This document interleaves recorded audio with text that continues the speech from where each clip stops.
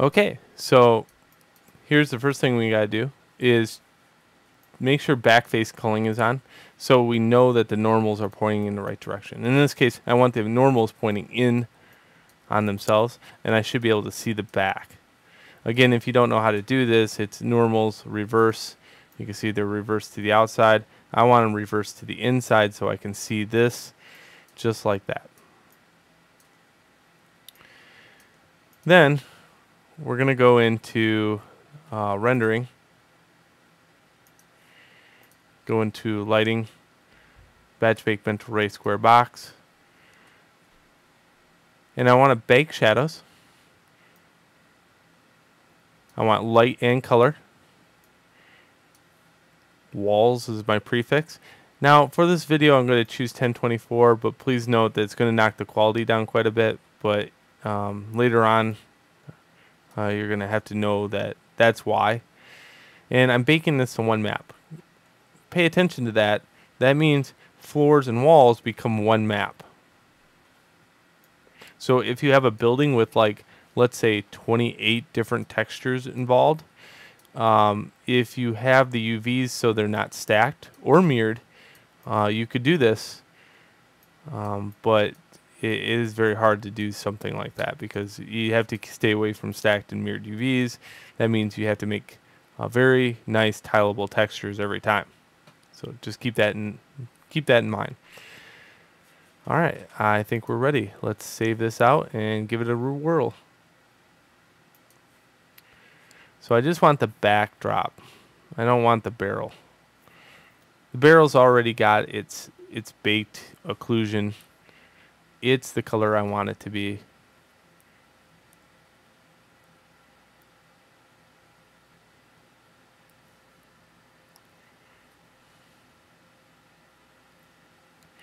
Now you're going to see this do this over and over and over again down here below. That's normal. That's saying that, hey, I saw another material in here. I got to bake that out. Oh, here's another material. I got to bake that out. Here's a couple textures. And, oh, wait, they're tiled. So I got to bake it again.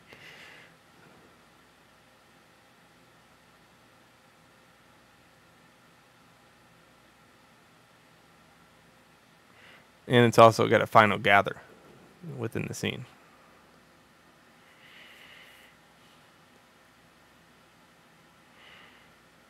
So all good stuff.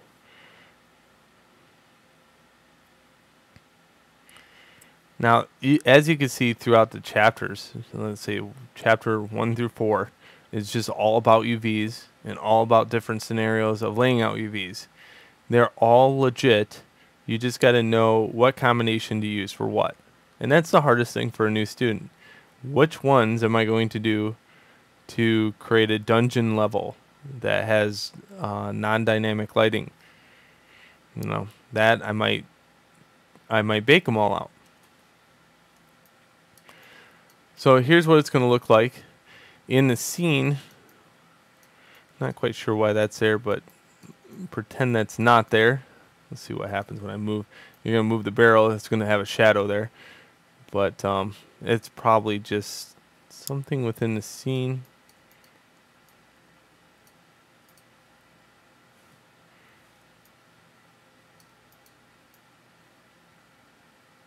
Huh.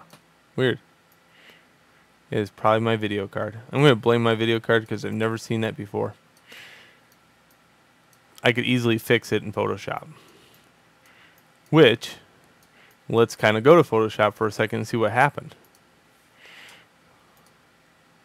Let's open our brand new texture.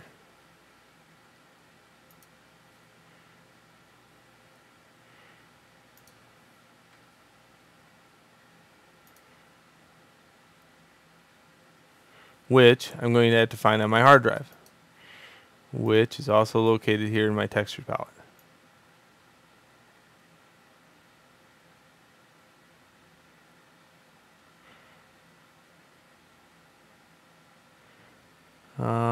There is an option. No, there's not. I'm going to edit texture.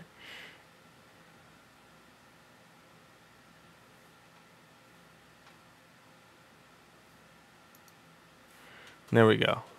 It saved it or opened it up in my preview. Let me save this somewhere else because it needs to be. That's what happens when you don't have your project. It'll go right onto your hard drive. Who knows where?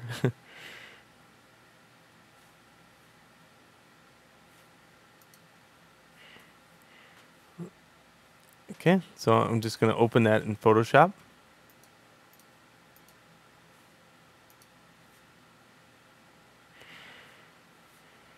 And this is my new texture.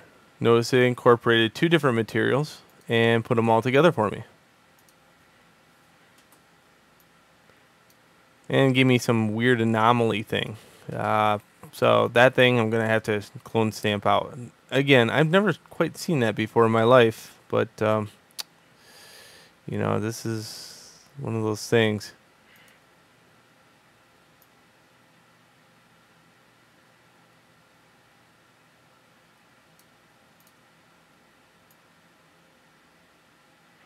Doesn't really matter under the barrel because the barrel is going to be sitting on top of the shadow.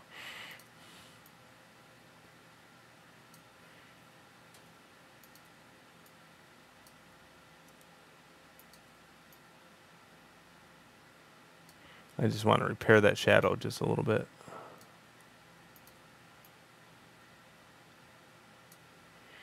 There we go. That should work out. And also, if you need it further down, you can make a new layer. Grab some black. Put it from here to here. And then lower the opacity down.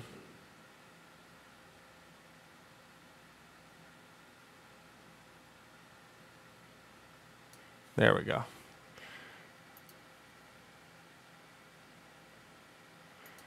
So I'm just going to save that as a TIFF, and I'll call it walls period TIFF.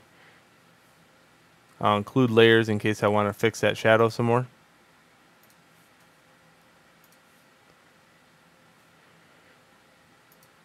And in Maya, what I want to do is import that new texture in the new location because I want to keep things very organized. I guess that's how you recover from something like that. Gonna delete that one, go for this one.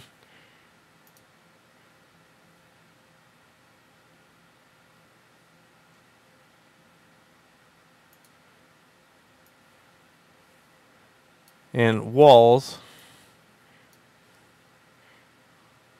I am now going to assign this to.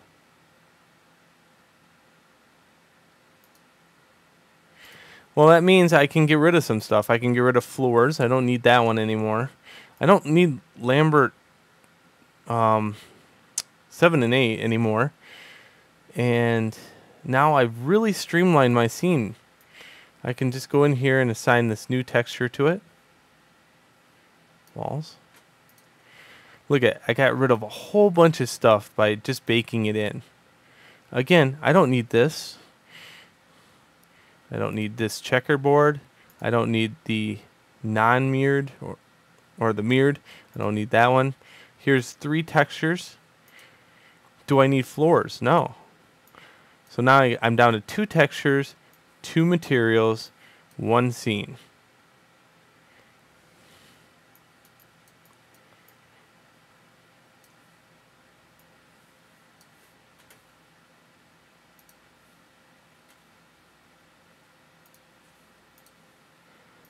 Just making sure I got that right wall texture. I still see that triangle there.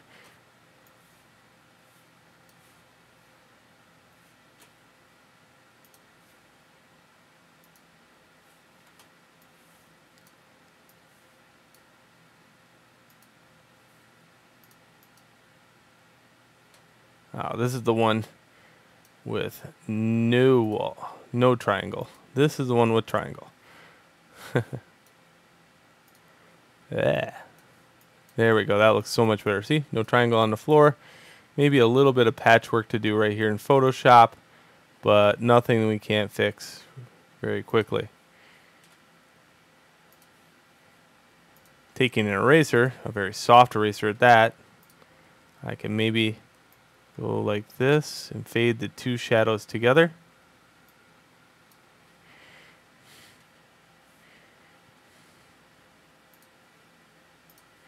Save that out. Go back to Maya and check it out. Again, I'm going through this process because this is the exact process I'm going to ask for in the assignment. So, you know, I'm kind of showing you the way. I want you to do exactly the same.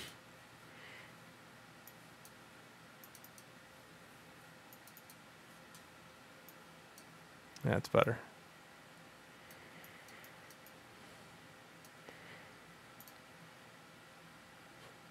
Okay. There's our scene. Now please proceed to the next video where I give you your assignment, and you can probably guess what it is.